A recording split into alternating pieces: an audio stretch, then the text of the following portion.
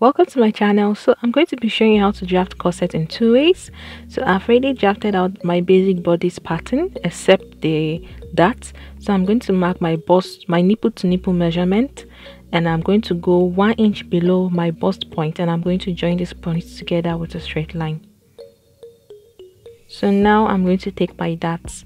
I'm going to be using 1 inch on either side of the straight line for my dart. That is in total 2 inches. As you can see, I've marked that point. So now I'm going to be working on the cups. So on my bust point, I'm going to go up by 1 inch, and I'm going to go in by half an inch. I've marked the 1 inch above, and I'm going to go in by half an inch, and I'm going to join this point together with a straight line. So now I have to extend this line. How to get the number of inches for the extension is to measure your bust point to your under bust. Whatever inches you get there will be the number of inches you use for your extension. As you can see, I got 3 inches, so I extended the line from the bust point to 3 inches above it. So now I'm going to be adding half an inch on the under bust. I'm going to be adding half an inch for that, and I'm going to be joining this point together from the half inch I took on the center front. I'm going to be joining into the half inch I took on the other bust. So now we're going to be taking 2 inches from this point. If you are very busty, I suggest you go with 1 inch, but if you are not so busty, 2 inches is enough. And then from that point, you are going to join it to the half an inch you took on the under bust, as you can see. So now I'm going to join these points together. You can see the points that I'm joining together. So I've created a new dart on the under bust. You have to take your time to ensure that the curves are neat. So now we're going to be creating a curve on top of that straight line extension we made earlier on. So as you can see, from the center front, I've drawn a curve, and then from that line extension we made, I'm joining into this to the side. So now we're going to be taking our dart to avoid gaping, and we're going to be taking 0.75 inches for the dart there, and we're going to blend this in towards the bust line. As you can see, we're done with the cups. So now from that half an inch we took on the under bust, we're going to extend the line to the waist. On this armhole curve, we're going to go half an inch below that line we drew. We're going to go half an inch below it, and we're going to blend this in from the cups. As you can see, we blend this in from the cups to below the armhole line we drew earlier on. So you can see how this was so easy just with freehand sketch. You can actually use a pattern master or a curved rule or a French curve if that's what you have, but I decided to use freehand sketch just to show you how easy making this corset is. So now I'm going to be cutting out the upper part from the cups itself, and I'm going to be showing you what next I will do.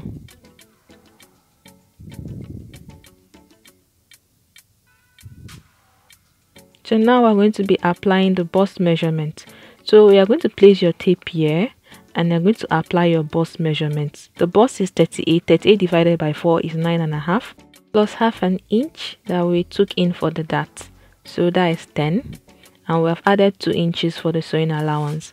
The waist is 30. 30 divided by 4 is 7.5, plus 2 inches for the dart we took in, then plus extra 2 inches for the sewing allowance. So we're going to join these points together with a straight line. Please watch as I'm going to cut out the corset.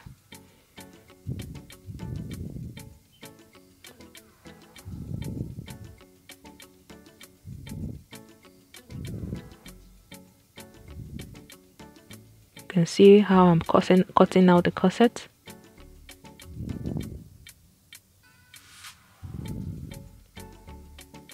You have to take your time when you're cutting out a corset so that you don't cut the wrong darts or the wrong parts of the corset.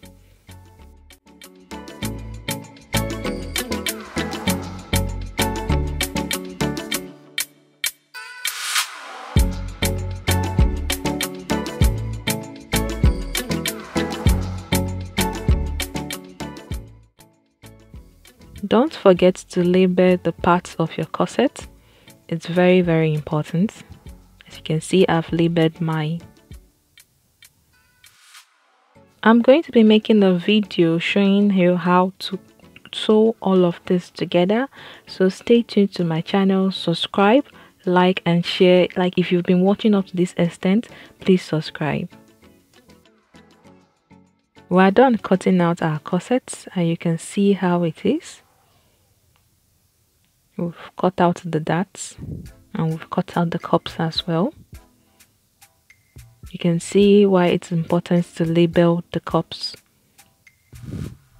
So I'll go ahead and use sellotape to join these pieces together and show you how it looks. So now I'm going to work on the yoke. So I just extended the line down to where I cut it out for the down part of the corset, and I'm going to cut out the armhole, the shoulder slant and the neckline, and that will be all for the yoke. Like, this is so easy.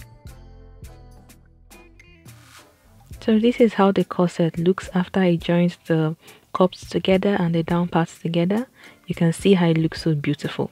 So now I'm going to jab the second corset. So as you can see, I've marked my nipple to nipple measurement divided by 2, and I'm going to be taking 1/2 inch on either side for the darts. If you notice that there's a difference in this drafting because the dart is ending on the under bust line.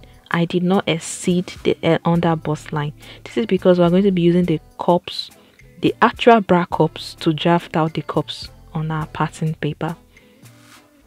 So now we're going to be going up by 1 inch and we'll go in by 1/2 inch like we did. And we're going to be joining these points together with a straight line. So we're going to place our cups on this. But before that, I want to let you know that it's important you go for a cup size that is 2 sizes bigger than your original cup size, so that it can actually cover your bust properly. Whereas that cup size will not be able to contain the fullness of your bust. I'm going to place your cups and ensure that it is touching the under bust. I am going to trace it round all the way to the center front. As you can see, it should be directly sitting on the under bust, and the point on the center front should be touching that 1/2 inch point we took. As you can see, just watch what I'm doing. I've marked it out with a pen, so I'm going to trace this out with a marker. As you can see, I've traced this out with a marker just to show you how it is. So now we're going to be going down this line by 1/2 inch. And we're going to blend this in and extend the line towards the sides. As you can see, we've marked this out. So now we're going to go ahead and place our cups and apply our bust and waist measurements. So now you're going to position your cups like this, and they're going to place your tape above the bust point. You're going to place this above the bust point, and then you're going to apply your bust measurement. You're going to mark your bust measurement, and then you're going to mark your waist measurement. So I'm replacing the 1 inch I took for the dart, that is 1/2 inch on either sides, and I'm joining the points together. So now I'm going to take 2 inches for the sewing allowance, and I'm going to also join those points together. So now this is all. If you want to leave your corset like this, it is okay. You can go ahead and cut this out, but I'm going to show you how to make a keyhole yoke. So what you are going to do is that you are going to extend that armhole line. You are going to extend the line down. Just watch what I'm doing. and you're going to draw a curve from the center front to the side of the cups. So the neckline is 4 by 3 inches for depth. So I'm going to be going down by 2 inches on the center front, and I'm going to be joining this point to the side of the cup. Just watch as I'm doing this. As you can see, this is how to make a keyhole yoke. And on this point, I'm going to be going up by 1/2 inch. This is very important to avoid excess on your yoke, especially a keyhole type of yoke. It is very essential. So always go 1/2 inch above when you are cutting your keyhole yoke. So I'm going to cut this out and show you how it looks. Please watch how I'm cutting this. Take your time while cutting your corset. Don't rush so that you won't cut the wrong part of your corset.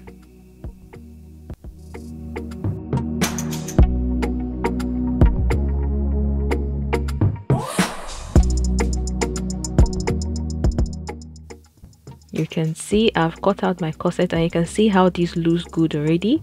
If you're interested in making something like a tube top, you can leave it like this, and you can sew in the darts when you are transferring to your main fabric. But I'm going to work on the yoke now. So we're going to cut out the yoke. As you can see, just watch what I'm doing. You can see what I'm cutting out. I'm cutting the armhole now. This is so easy, like it's so easy and simple to do. Ensure you try this out. So I'm cutting the neckline now. So now the dart I took in, I'm also going to cut that out. This is very important. Please do not forget to do this when you're making yours. You can see the finished look. You can see how beautiful this looks already. So you can imagine this as a corset that you're even wearing on your body. You can imagine how good you look with this. So please go ahead and try this out and show me how it looks. Ensure you take in the darts to give a perfect fitting on the armhole. When you're making corset that involves cups, always take a dart. So right on top of your cups, bra cups, just take 1/2 inch in and sew it. This is to prevent gaping. So I'm going to cut the back now. So you place the front piece on the back piece and trace out the sides. And you trace out the front, center front as well, and the darts. You can see I've marked those points. So now for the back, I'm going to be going down by 1.5 inch, and I will join this with a straight line. I'll join these points with a straight line. So I'm going to extend the line that I marked for the darts, and I'm going to take 1/2 inch on either side. That is 1 inch in total.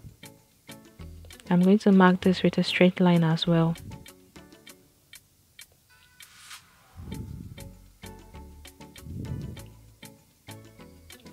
So I'm going to be taking 1 inch in for the lacing, because I want to use a lacing for the corset. If you don't want to use a lacing for your corset, you can add zipper allowance and use a zipper for your corset. It is up to your choice. It's up to what you're comfortable with. So I've gone ahead and cut out the sides, and I'm cutting out the 1 inch I want to remove for the lacing. As you can see, there will be a 1 inch space when I transfer this to my fabric and sew it. You can even take up to 1.5, 2 or 3 inches if that is what you want. Or like I said, you can leave the 1 inch, add allowance for a zipper. Thanks for watching. See you in my next video.